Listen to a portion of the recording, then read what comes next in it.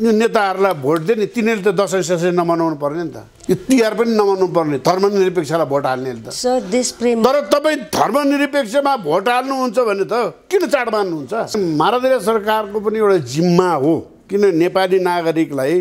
बचाउने नेपाली नागरिकको हितमा गर्ने उहाँको पनि जिम्मा देश बचाउनु पर्यो सुरुमा त्यसले गर्दाखेरि यो नेपाल बचाउने उहाँको किनभने यो नेपाल बनाएको त उहाँकै पुर्खा र हाम्रै पुर्खाहरू मिलेर बनाएको हो लडेरै हो यो नेपाल भनेको राजाले मात्र बनाएको र प्रजाले मात्र बनाएको देश होइन यसको इतिहास अरू देशको भन्दा फरक छ दुईजना राजा र प्रजा सँगसँगै लड्दै पढ्दै गरेर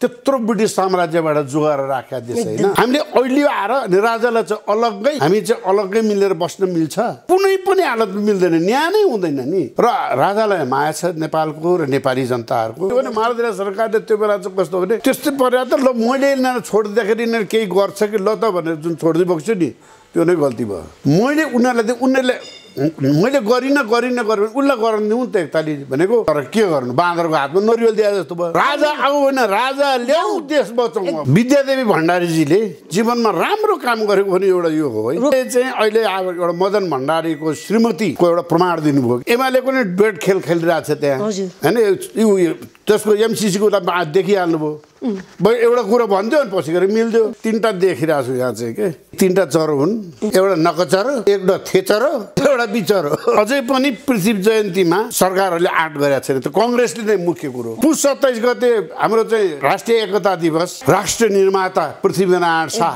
बडा महाराज धीराज पृथ्वीनारायण शाह एक दिन बिदा दिन सक्दैन क्रिस्चियनको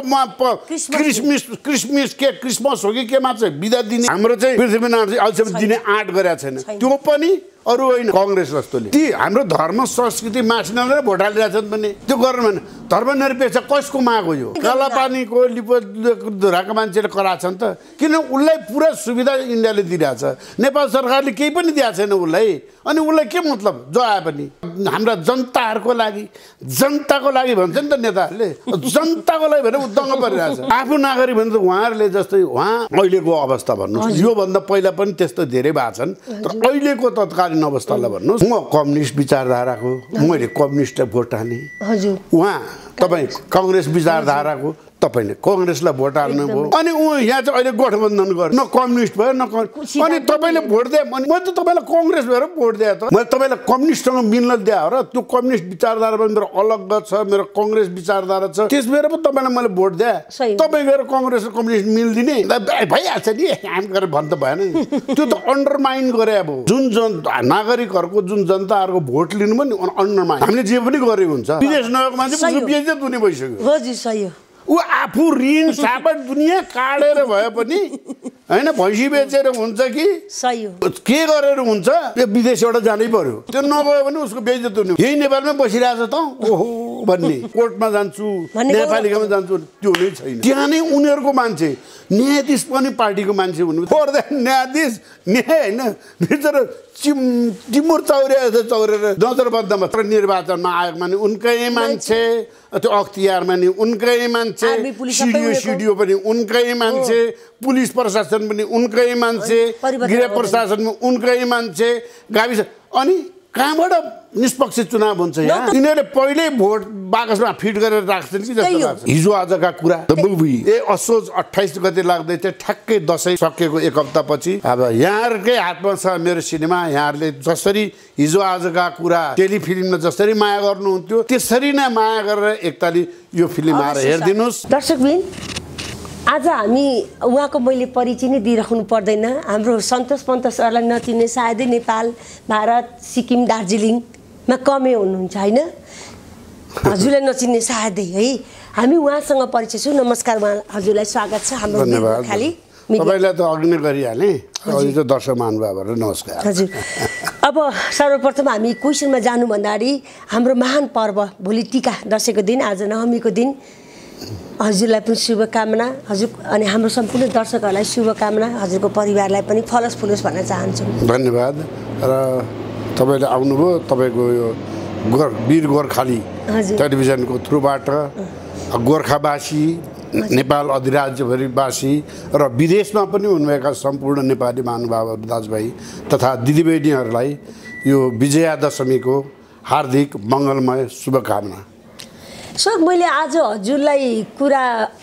पछाडि हामी अरू जुन कुरा गर्छौँ तर सर्वप्रथम हजुरको एउटा फिल्मको हामीले सुनेका थियौँ हजुरले पहिले मलाई याद छ मैले केटाकेटीमा हेर्थेँ 44 45 43 सालतिर हिजो आजको भन्ने प्रोग्राम जुन एउटा एकदमै हँसाउने क्या 44 45 53 सालदेखि आएको त्यो हँसाउने थियो शुक्रबारको दिन सायद आउँथ्यो होइन टेलिभिजनमा शुक्रबार त्यही शीर्षक राखेर हजुरको फिल्मको पनि बारेमा हामीले धेरै केही वर्ष अगाडि सुनेको थियौँ तर त्यो कहाँ पुग्यो अहिले किन त्यो स्टप भयो सर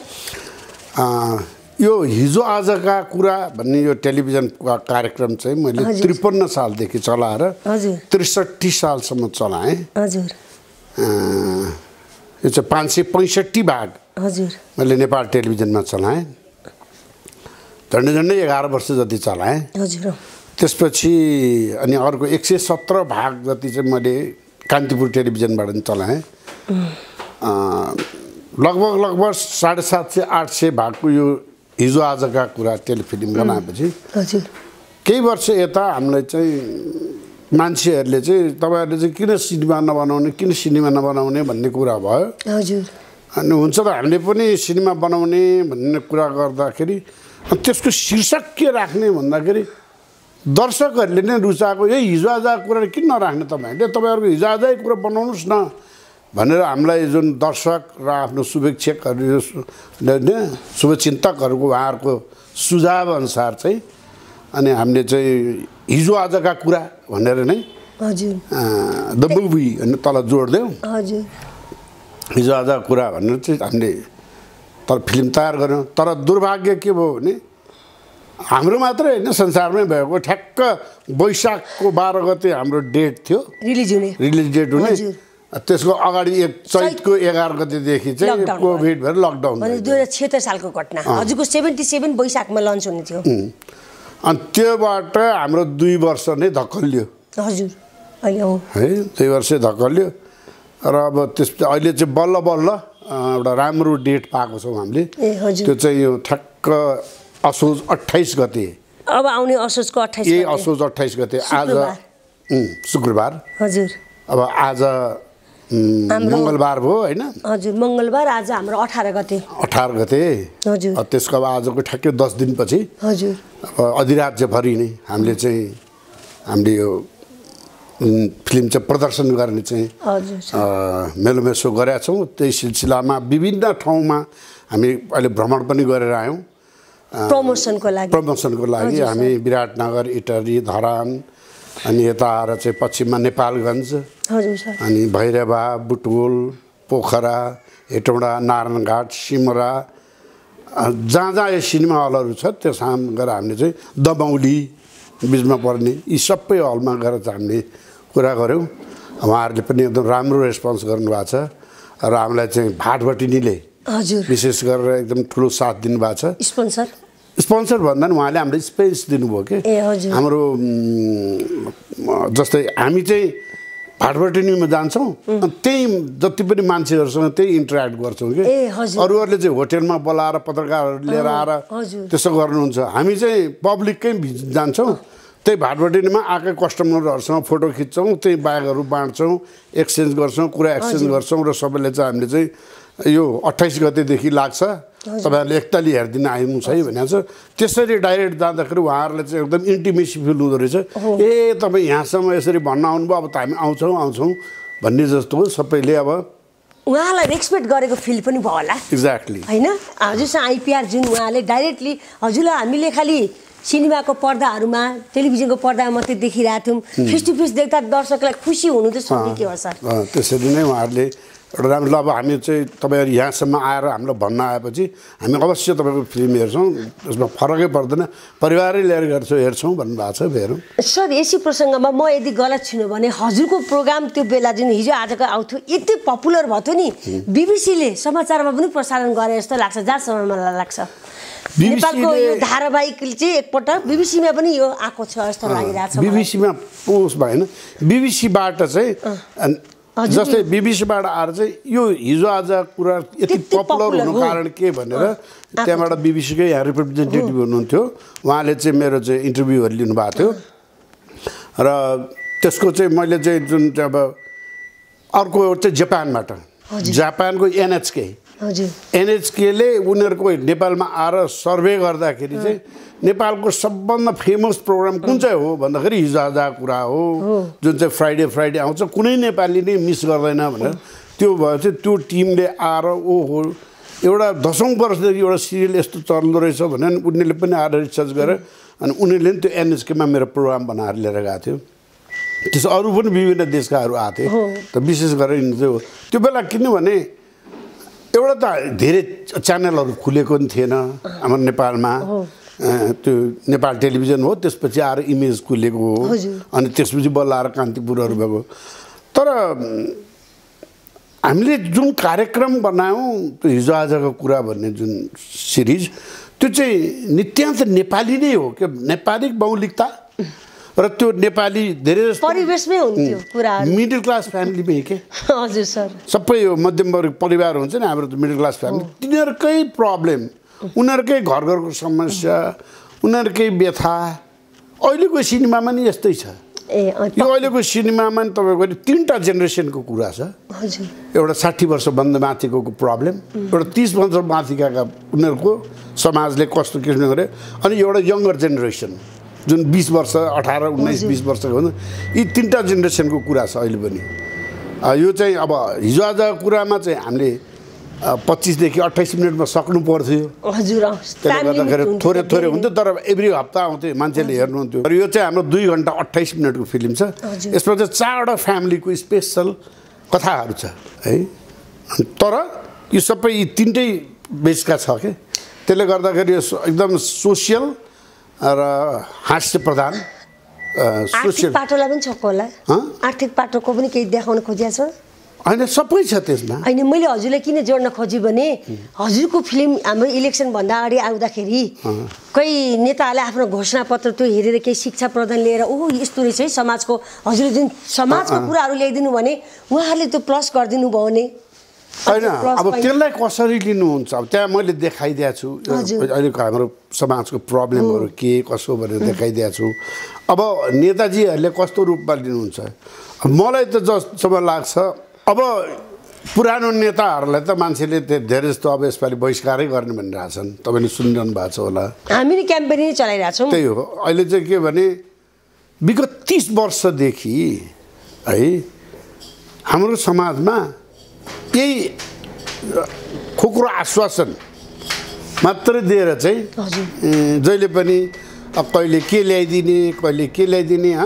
बुर्जुवा शासन पढाइ हुन्न अर्को गर्नुपर्छ के ल्याउने सबै कृषि क्रान्ति औद्योगिक क्रान्ति के क्रान्ति भने हुने बेला केही पनि भएन झुटो सपना धेरै देखाए अब त्यति बुन्दा गर्ने अब पनि नेपाली नागरिकहरूले म जनता पनि भन्दिनँ नागरिक बन्नु पर्यो तपाईँहरूले सबभन्दा पहिला मैले अलि अस्ति अरू टेलिभिजन तपाईहरुलाई यस्तरी झुक्याइरहँदाखेरि तपाईं झुकिरहनुहुन्छ सर नागरिक त छन् सचेत नागरिक भएन उहाँहरु हैन पहिले नागरिकै बन्नु पर्यो सचेत मात्र हैन पहिले नागरिकै बन्नु किनभने उहाँहरु त जनता बनिरहनु भएको छ हाम्रा जनताहरुको लागि भन्छ नि त नेताहरुले जनताको लागि भनेर दङ्ग परिरहेछ आफू नागरिक भने त उहाँहरुले जस्तै उहाँ अहिलेको अवस्था भन्नुस् यो भन्दा पहिला पनि त्यस्तो धेरै भएको छन् तर अहिलेको तत्कालीन अवस्थालाई भन्नुस् म कम्युनिस्ट विचारधाराको मैले कम्युनिस्टलाई भोट हाल्ने हजुर उहाँ तपाई कांग्रेस विचारधाराको तपाईले कांग्रेसलाई भोट हाल्नु भयो अनि उ यहाँ चाहिँ अहिले गठबन्धन गर्दै न कम्युनिस्ट भयो न अनि तपाईले भोट दिए अनि म त तपाईलाई कांग्रेस भएर भोट दिए त सही कुरा मैले तपाईलाई कम्युनिस्टसँग मिल्न दिए हो र त्यो कम्युनिस्ट विचारधारा पनि मेरो अलग छ मेरो कांग्रेस विचारधारा छ त्यसबेर पो तपाईलाई मैले भोट दिए तपाई गएर कांग्रेस र कम्युनिस्ट मिल्दिने भन्दा भइहाल्छ नि हामी गरेर भन्दा भएन त्यो त अन्डरमाइन गरे अब हजुर सर जुन नागरिकहरुको जुन जनताहरुको भोट लिनु पनि अन्डरमाइन हामीले जे पनि गरे हुन्छ तिमीहरुले हामीलाई भोट देऊ हामीले जे पनि गरे हुन्छ तर त्यो प्रश्न किन नागरिकले गरेर सोध्दैन नेतालाई तँले कसले अधिकार दियो मेरो भोट लिएर गएर तैँले चाहिँ कम्युनिस्टलाई गर्दिस् भनेर र कम्युनिस्टले गएर तैँले कुन अधिकारले गएर कांग्रेसलाई प्रधानमन्त्री बन्नेस् मेरो भोट लिएर भने किन म सोध्न सक्नु त्यही त दुःख लाग्दो कुरा किन जनता यति सचेतना नआएको कि अवेरनेस नभएको यही चाहिँ हामीलाई प्रश्न लाग्छ त्यति मात्र होइन सर हामीले भोट दिँदाखेरि कहाँ थियो हाम्रो भोट दिँदा उनीहरूको घोषणापत्रमा कि राष्ट्रघाती सम्झौताहरू गर्छु भनेर एमसीसी नागरिकता विधेयकै हेर्छु न नेपालीलाई विदेशीको दास त्यो त भइसक्यो हेर्नुहोस् त्यो त नागरिकता विधेयक त अहिले चाहिँ मैले भने अस्ति पनि इन्टरभ्यूहरूमा भनेको छु मैले विद्या देवी भण्डारीजीले जीवनमा राम्रो काम गरेको पनि एउटा यो हो है रोकिदिनु भएकोले उहाँले चाहिँ अहिले एउटा मदन भण्डारीको श्रीमतीको एउटा प्रमाण दिनुभयो के राष्ट्रिय हितको निम्ति म तिमीहरूसँग कम्प्रोमाइज गर्दिनँ भनेर उहाँले कसैले भनेको सुन्नु भएन नत्र भने त हुन त उहाँ एमालेबाट गएको हो एमाले के गरेछ त्यो थाहा छैन तैपनि एमालेको नै डुएट खेल खेलिरहेछ त्यहाँ हैन त्यसको एमसीसीको देखिहाल्नुभयो एउटा कुरा भन्थ्यो अनि पछि गएर मिल्थ्यो तीनटा देखिरहेको छु यहाँ चाहिँ के तीनटा चरो हुन् एउटा नकचरो एउटा थेचरो एउटा बिचरो हो सर हो अब हजुरलाई मैले कुरा उसमै लदा अब समय समयकालीनमा छन् गर्दा भर्खरै हामी त उहाँलाई अझै पनि महाराज दिराजै मान्छौँ हाम्रो राजा ज्ञानेन्द्र सरले जुन दुःख व्यक्त उहाँको त भित्र पीडा बोलेर उहाँले जुन राष्ट्रको जनताको नाममा सम्बोधन गर्नुभयो नि त्यो सम्बोधनले चाहिँ उहाँले के चाहिरहनु भएको छ जनताबाट के अपेक्षा गर्नुभएको छ जस्तो लाग्छ हजुरलाई जनताबाट होइन उहाँले जुन विश्वासले सुम्पेर गएको साथी मारदिने सरकारले चाहिँ जनताको नासो जनतालाई दिए हजुर होइन ल मैले राम्रोसँग मैले चलाएको तिमीलाई चित्त बुझेन एकताले तिमीहरू नै चलाएर हेर नि त भनेर मारदिने सरकारले बक्सेको है 16 वर्ष भयो 16 वर्षमा यो देशका नागरिकहरूले यो देशका जनताले दुःख मात्र बढी पाए अब त्यो गुनासो दिनका दिन राजाका परिरहेछ धेरै बिन्ती पत्र पुगेका छन् धेरै मान्छेले गुनासो गरेका छन् धेरै बनेका छन् राजालाई एउटा के भने मारदिने सरकारको पनि एउटा जिम्मा हो किन नेपाली नागरिकलाई बचाउने नेपाली नागरिकको हितमा गर्ने उहाँको पनि जिम्मा देश बचाउनु पर्यो सुरुमा त्यसले गर्दाखेरि यो नेपाल बचाउने उहाँको किनभने यो नेपाल बनाएको त उहाँकै पुर्खा र हाम्रै पुर्खाहरू मिलेर बनाएका हुन् नेपाली नै हो लडेरै हो किनभने त्यसै भएर मैले अरू टेलिभिजनमा पनि सबैमा भन्ने गरेको छु कि ए बाबा यो नेपाल भनेको राजाले मात्र बनाएको र प्रजाले मात्र बनाएको देश होइन यसको इतिहास अरू देशको भन्दा फरक छ यो दुईजना राजा र प्रजा सँगसँगै लड्दै पढ्दै गरेर त्यत्रो ब्रिटिस साम्राज्यबाट जोगाएर राखेका देश होइन त्यसले गर्दाखेरि हामीले अहिले आएर राजालाई चाहिँ अलग्गै हामी चाहिँ अलग्गै मिलेर बस्न मिल्छ सकिँदैन कुनै पनि हालतमा मिल्दैन न्याय नै हुँदैन नि र राजालाई माया छ नेपालको र नेपाली जनताहरूको त्यसले गर्दाखेरि अहिलेको अवस्थामा चाहिँ मारदिने सरकारबाट त्यही हो अलिकति सचेत हो तिमीहरूले धेरै अन्याय गर्यौ अब धेरै अन्याय भन्छ अतिशय भनेपछि अतिशय बज्रत भन्छ नि त्यसले गर्दाखेरि अब एनफ इज एनफ भन्ने जुन यङ जेनेरेसन हुनुहुन्थ्यो त्यो यङ जेनेरेसन फेरि आउनु पर्यो तातिएर र अब चाहिँ अहिलेको चुनावमा खास त म त यो चुनावै बेकार छ भन्छु मेरो सोचाइले भन्नुहुन्छ भने किन यत्रो खर्च गरेर आखिर तिनीहरू नै आउने भयो भने त किन नभएको सम्पत्ति बरु त्यो पैसाले त है त्यो चुनावमा हुने पैसाले त देश विकास इन्डस्ट्री चाहिँ खोलिदिएको भए पनि 10,000 रोजगार पाउँथे अनि कतिवटा इन्डस्ट्री खोल्दा पुग्छ मेडिकल कलेजै खोल्दा पनि रोजगार पाउँथे हरेक अहिले यिनीहरूले प्रान्त भनेर जुन यो बनाएको थियो प्रदेश त्यही मात्र नि एउटा इन्डस्ट्री खोल्यो भने कतिवटा हुन्छ भन्नु 7वटा इन्डस्ट्री खोल्यो भने अनि 10,000 हो त्यो हाम्रो जुन चाहिँ अहिलेको अवस्थामा जुन राज्यले जुन गरिबी भोगिरहेछ जो युवा पिँढीहरू हाम्रो त म्यान पावर मसल पावर भनेर नै युवा हुन् त्यसलाई हामीले ड्रेन आउट गरिरहेछौँ एकदमै which is a big lost in our country हाम्रो देशमा त ठुलो क्षति हो नि मसल पावर बाहिर पठाउनु त्यो हामीले बुझ्यौँ सर तर पोलिसी मेकरमा गएर जसलाई हामीले जिताएर पठायौँ उनीले बुझेको छैन बुझेर पनि बुझ पचाइ हैन उहाँहरूले गरेकै त्यही इन्टेन्सनली गरेको अनि आफू सत्तामा बसिराख्नु बुढालाई र बच्चालाई पालेर हेर्नुस् कसरी भन्ने म तपाईँलाई बताउँछु नि जब कांग्रेस आयो नि सुरुमा कांग्रेस आइसकेपछि नेपालको भयभरको इन्डस्ट्री के गर्दियो बेच्दियो अनि कसरी बेच्ने बनाए थाहा छ पहिला आएर युनियन खोल्न लाग्यो अनि लिडर भयो काम नगर्ने पैसा लिए भन्ने अनि हडताल गर्ने पैसा चाहिँ लिए भन्ने अनि उसले त घाटामा गयो भन्नु परिहाल्यो सो गर्नु पर्यो नौटङ्गी चाल अनि उसले घाटामा गयो अब घाटामा गयो भने चाहिँ अहिले हामी किनिदिन्छौँ भनेर तिनीहरू घाटाको भन्दै आफैले उकासेर हडताल गराउने अनि आफैले उकास्ने अनि ती मान्छेहरूबाट अनि फ्याक्ट्रीबाट आफ्नो मान्छेहरूलाई बेच्दिए हो कौडीको मूल्यमा बेच्न लगाए कमिसनको खेलमा त्यही हो अनि त्यसपछि त्यो युवाहरूलाई उनीहरूले बाटो खोलिदिए ल तिमीहरू विदेश जा है विदेश जा भनेर बाटो खोलिदिए अनि सबैजना अनि उनीहरूको कमाइबाट देश चलाउँछु भन्ने अनि हेर्नुहोस् अनि युवा शक्ति जति बाहिर पठायो भएको इन्डस्ट्री बन्द गर्यो अनि इन्डस्ट्री आवाज कसले निकाल्ने त अब बुढाबुढी त सक्दैनन् केटाकेटी त सक्दैनन् आवाज निकाल्ने उनीहरूको विरोधमा जाने त पठाइदिए विदेश त्यही हो त्यो त उनीहरूको प्लान हो हजुर सर त्यही अनुसारले यिनले गरिरहेका छन् हजुर सर नत्र भने त यिनीहरू राष्ट्रभक्ति यिनीहरू भारतीयले त पीडा हुनु पर्ने नि ओहो यस्ता युवा पिँढीहरूलाई मैले त अलपत्र पारेर यहाँ बाउ आमालाई हेर्ने कोही छैन घर जग्गा सबै बाँझो छ दैनिक 20-25 वटा डेड बडी आउँछ एयरपोर्टमा 20-25 वटा होइन 10 देखि 15 वटासम्म चाहिँ हुन्छ कुनै बेला 25 वटा भने स्वयं पाइलट हाम्रो विजय सरले पनि भन्नुभएको छ कुनै बेला आयो होला कुनै बेला त आयो होला त्यस्तै आयो भने नत्र युजुअली एउटा दुईटा 10 वटा भने आफ्नो नागरिक गुमाउनु पीडा हुँदैन सर हुँदैन उनीहरूलाई किन हुनु उनीहरूको नागरिक हामीलाई सुन्दा पीडा हुन्छ अब दाजुभाइ दिदीबहिनी मरे भनेर एउटा कुरो अहिले फेरि गाउँमा कस्तो ट्रेन्ड भइसक्यो भने नि यतिखेर घरबाट कोही पनि विदेश गएको छैन भन्ने नि चल्न आइसक्यो कि कुनै घर यस्तो छ नि विदेशै नभएको विदेश नगएको मान्छे बेइज्जत हुने भइसक्यो हजुर सही हो ऊ आफू ऋण साबाट दुनियाँ काटेर भए पनि होइन भैँसी बेचेर हुन्छ कि सही हो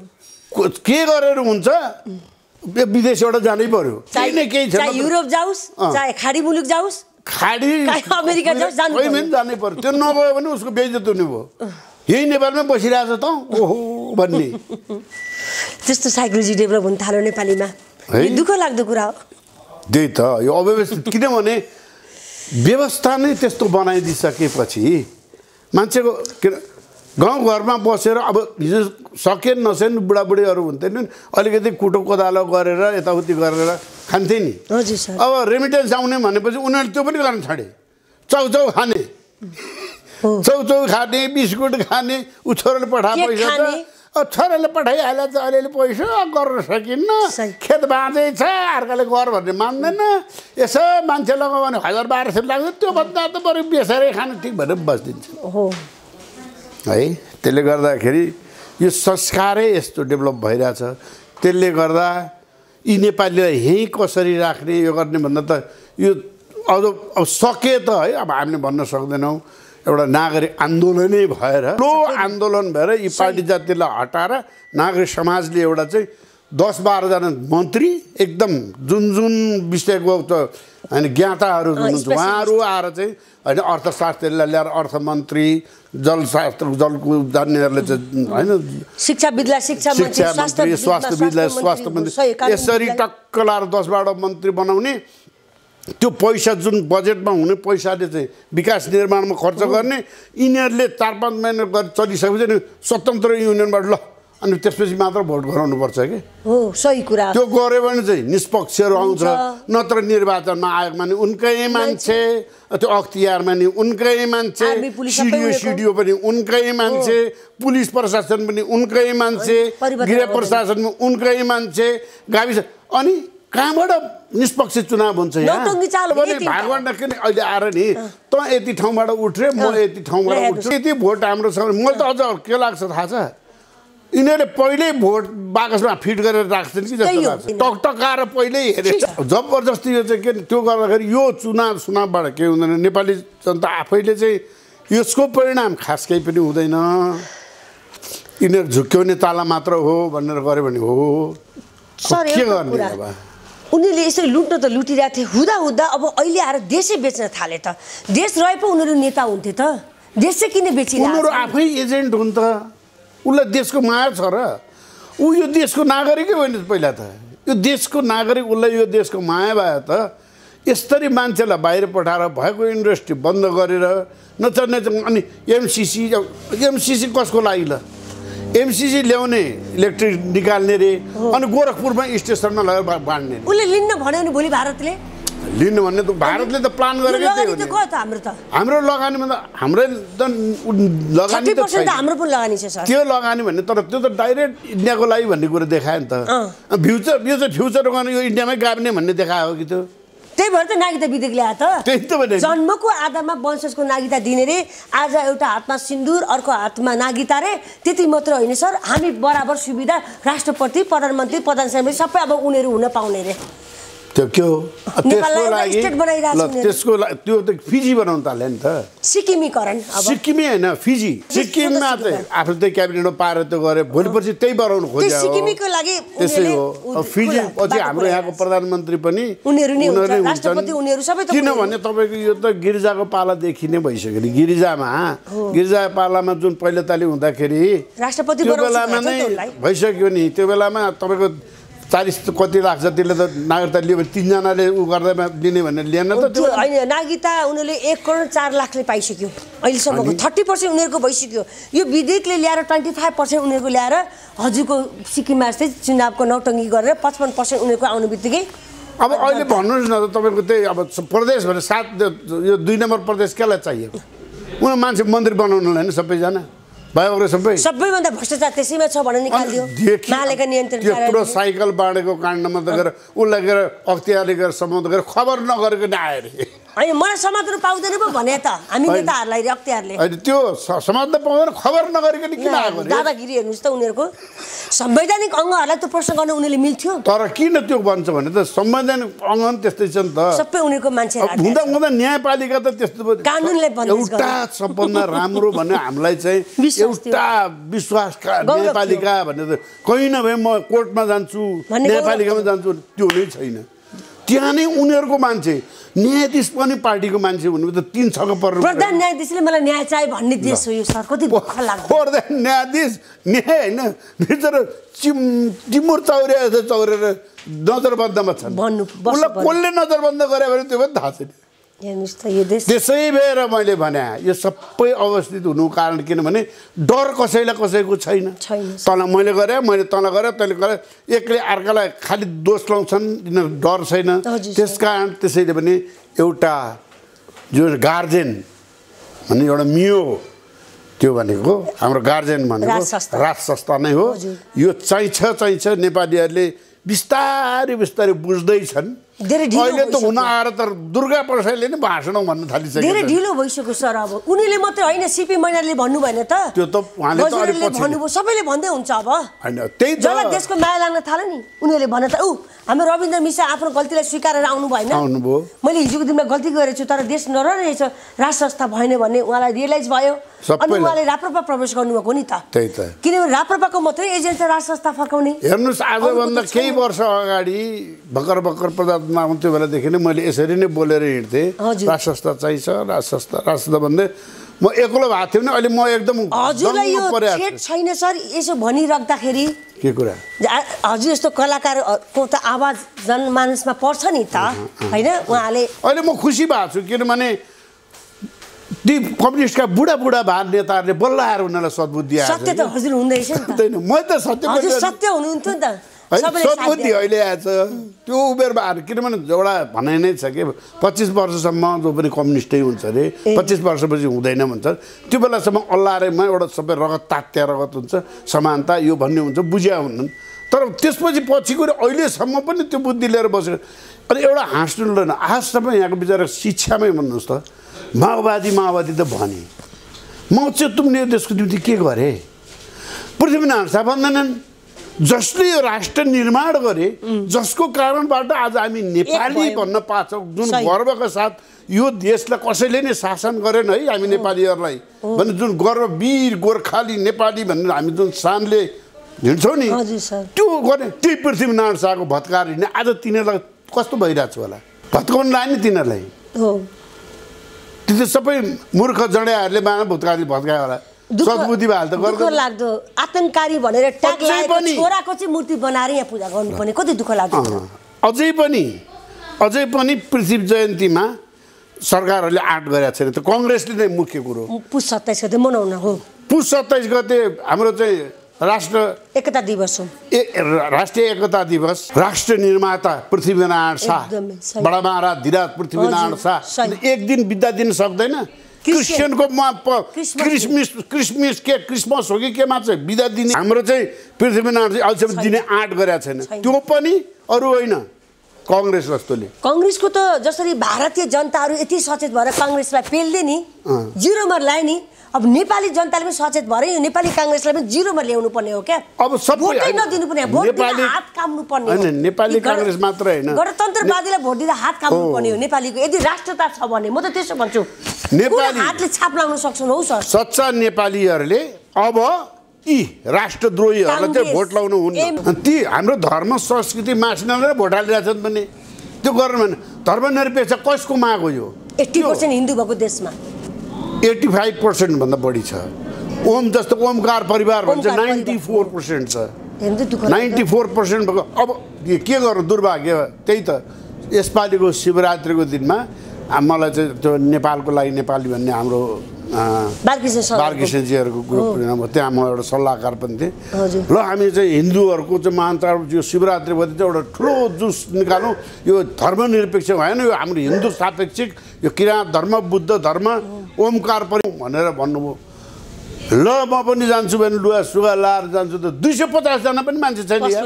गौशालामा है सर गौशालामा कति दुःख लाग्दो कुरा नेपाली धिक्कार लाग्यो मलाई अरे फेरि उनीहरूले शिवरात्रि पनि आइरहेछ शिवको मन्दिर भनेर गइरहेछ त्यसको निम्ति आवाज उठाउँ भनेर कसैलाई चिन्ता छैन उल्टो बाहिर यसरी बसेर हजुर ठिक कुरा त ठिक हो कुरा ठिक हो ठिक छ नि आउनुहोस् न तपाईँ हुन्छ ठिक एकदम फाइदा त्यसैको त उठाइरहेछ सबै अर्काले गऱ्यो भने आफूले लिने भन्ने सोचाइ छ त्यसले गर्दाखेरि यदि त्यस्तो मान्छेले जसले तिनीहरूले चाहिँ यो नेताहरूलाई भोट दिए नि तिनीहरूले त दसैँ ससैँ नमनाउनु पर्ने नि त यो तिहार पनि नमान्नु पर्ने धर्मनिरपेक्षलाई भोट हाल्ने त सर देश प्रेम तर तपाईँ धर्मनिरपेक्षमा भोट हाल्नुहुन्छ भने त किन चाड मान्नुहुन्छ सर देश प्रेम हुनु पर्यो नहुनेहरूलाई यही रहेछ लास्ट सर बुझेका छैनन् बुझेर पनि बुझपचाको 99% नेपाली सबै जो साधारण नेपालीहरूलाई यो संहिता भने के प्रदेश भने के यो अहिलेको संविधान कसले कतिजनाले पढाएको छ हेरौँ त तिनी नेताहरूले पढाएको छैन सर अनि तिनी जो संसदीय मन्त्री हुन्छ नि उनीहरूलाई सबै कुरा थाहा छैन संविधानको एक दुई जना बाहेक ती नेताहरू भने त त्यहाँ देखिहाल्नु भने उसले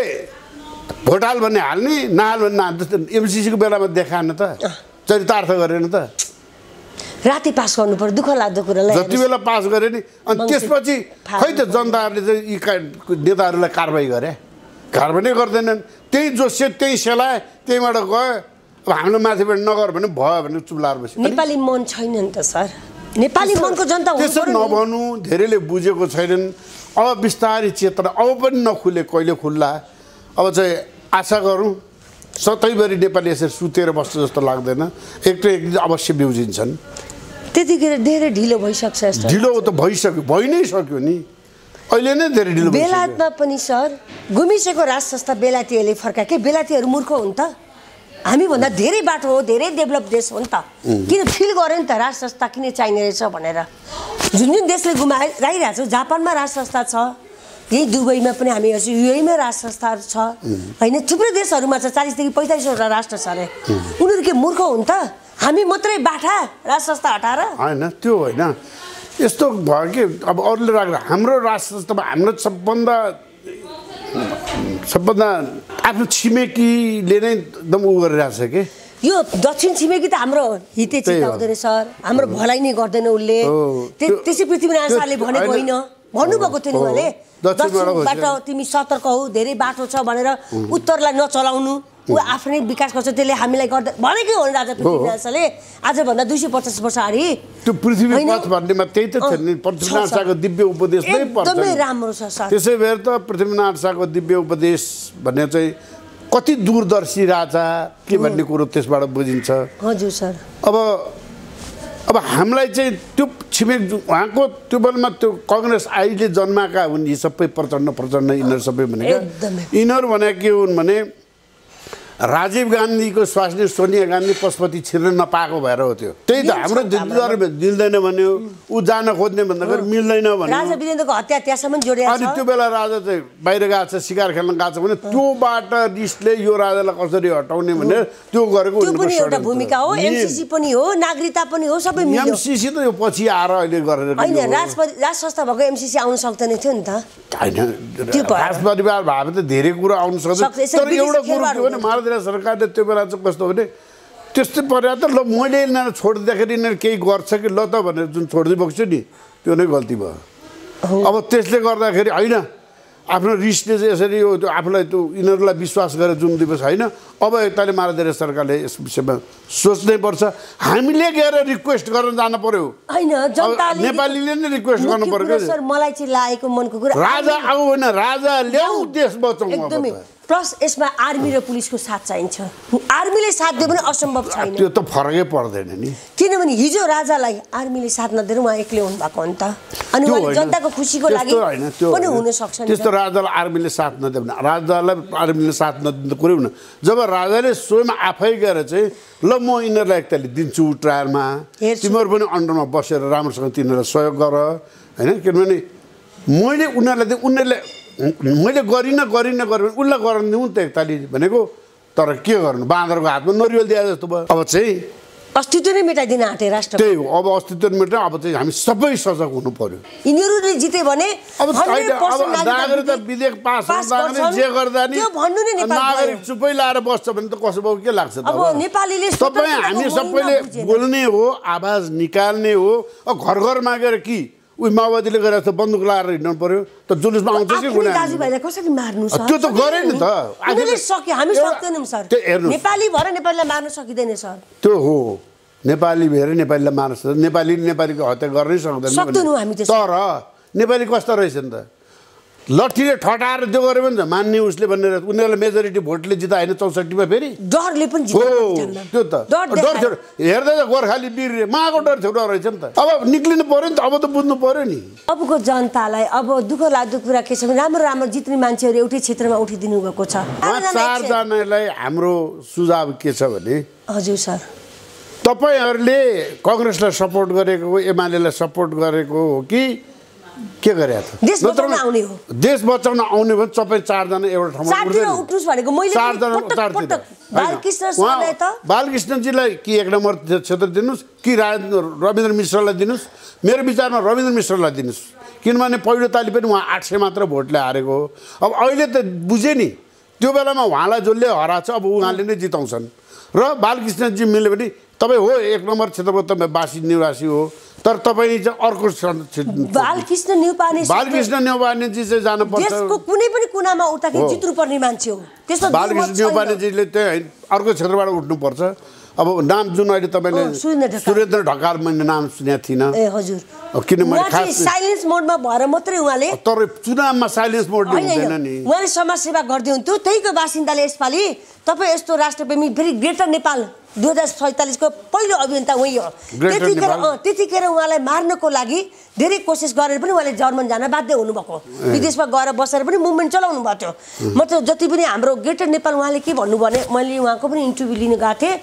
एउटा सम्झौता भएको छ अरे जुन त्यो सम्झौताको उसमा नेपालको भूमि हो अरे त्यो